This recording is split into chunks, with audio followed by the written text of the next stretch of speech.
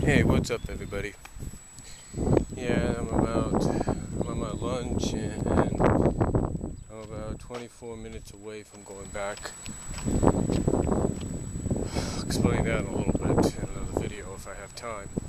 But I thought I'd take this time to kind of talk about something that Mixed8643 talked about. I guess he was in one of his moods, just like a pissed mood. And I honestly, nowadays, with the way things go around here, I don't blame people for being in pissed off moods and finding things to, let their aggression out, or let their feelings out on.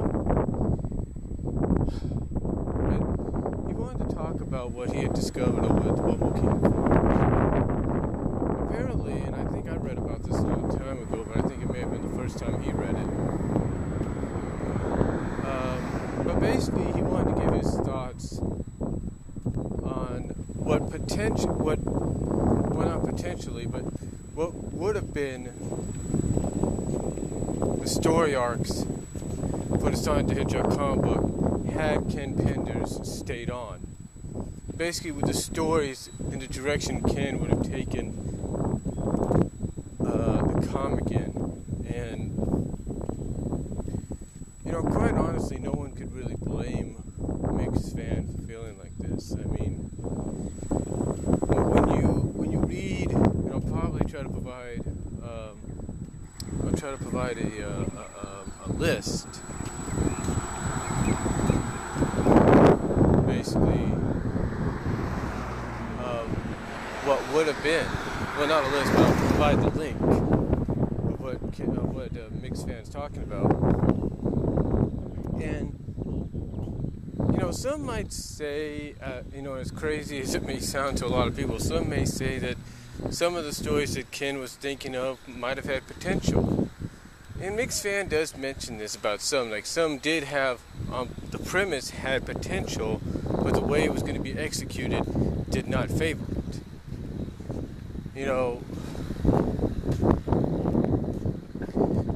Just things like that. And one of the primary things that apparently I think, really he takes an issue with when it comes to what would have been the issues of Sonic the Hedgehog had Ken Penders stayed on.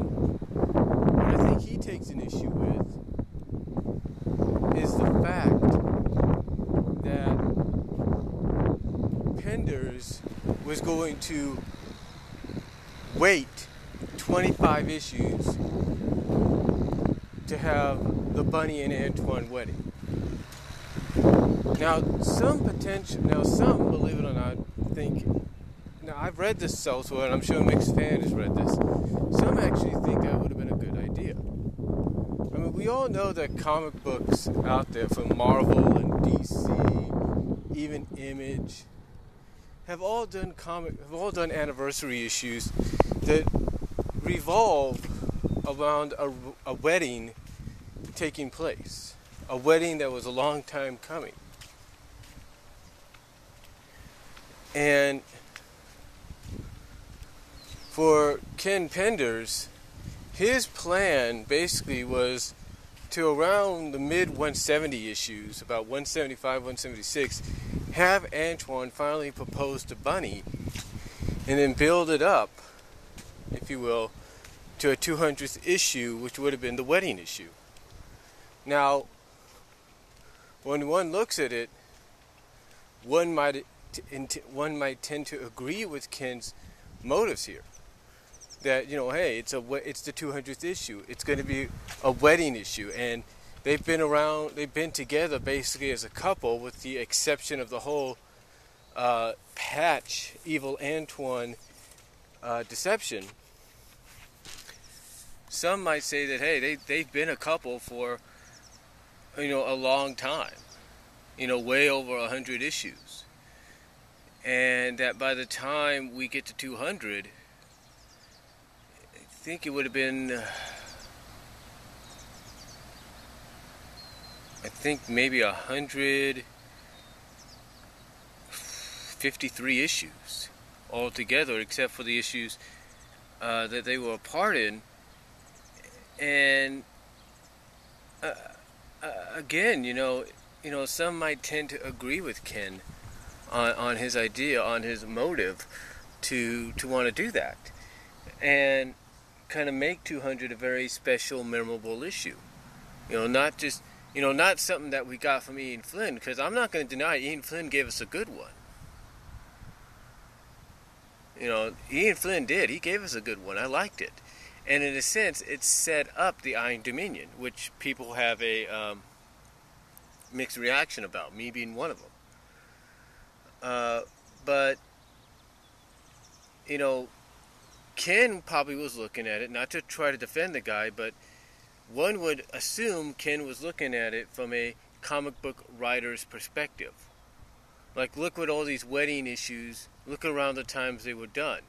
They were done near anniversaries or at anniversary issues or during anniversary issues. So basically, he probably thought you had some of these special events happening in anniversary issues, during anniversary issues, around them, after them. That why not do something like this why not do this wedding in an anniversary issue? See what I'm saying? Now,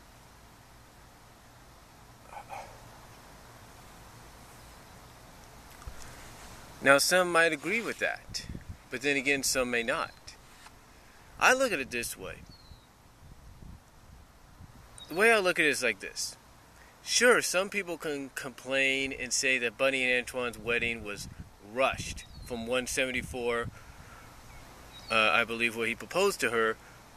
Well, not 174, but 173, where he proposed to her, to 174, where the wedding took place. Some might say that was rushed. But then again, if you look at it from a story perspective,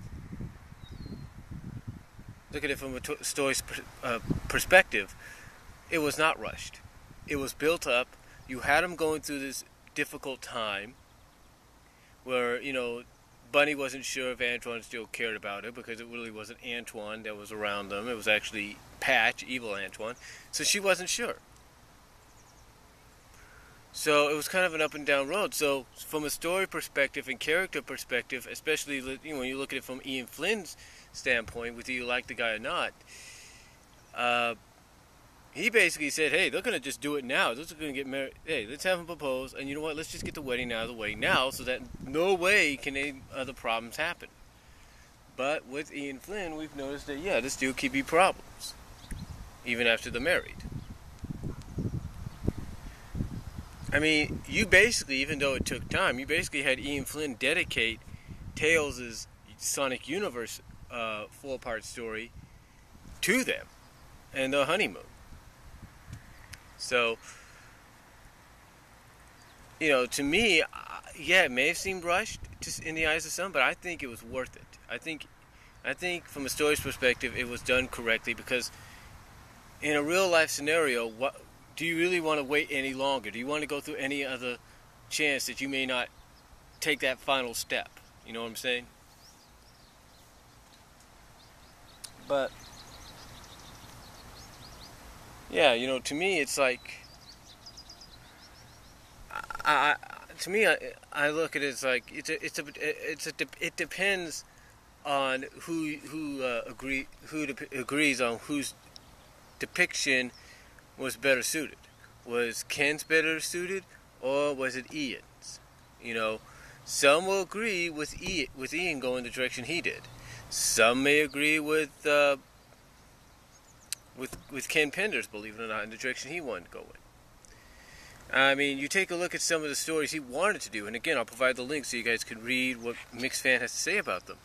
And some of them are just, to him, it's just like, why would Ken want to go in these directions? Even though the premise had promise, even some of the premises to the stories had promise, the way it sounded like Ken wanted to execute them was not the best solution.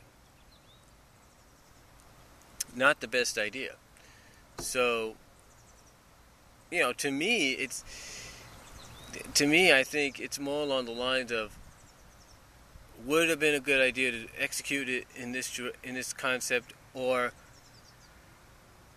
would have been better just to go in the direction that Ian did. You know, I mean, we have no idea what Ken would have done even after 200. That's the thing. Had he stayed on. So, but anyway, I look at it like this. It all depends on how you view it. Some might view it as, Ken Penders trying to follow that traditional comic book route and do a special event, a special story in an anniversary issue. While others might look at it, others will look at it from Ian's standpoint and say, hey, you know what? Real life scenario, comic book, or whatever, characters do not want to take any more chances. Let's just get it done with, go in that direction. So, but to me, I read what Mixed Fan had to say, and there are, like I said, some of the stories that Ken came up with that seem kind of like a little out of, the premise sounds good, but the execution would have been not so good, and that some of the things would have just came out of left field, just like for no reason, like the Station Square story he wanted to do, the continuation of his version of Mobius years later, things like that. The fact that he wanted to use nanites to basically disguise Sonic's father, Oz's roboticized state, and make him look more normal again. Things like that. So, again, I'll provide the link down below, and you tell me what you think. Do you agree with some of what Mixed Fan had to say in some of these? Especially when it led to what possibly would have been the 200th issue under Ken Penders' watch? Let me know what you guys think down below. Comment if you like. I'll talk to you.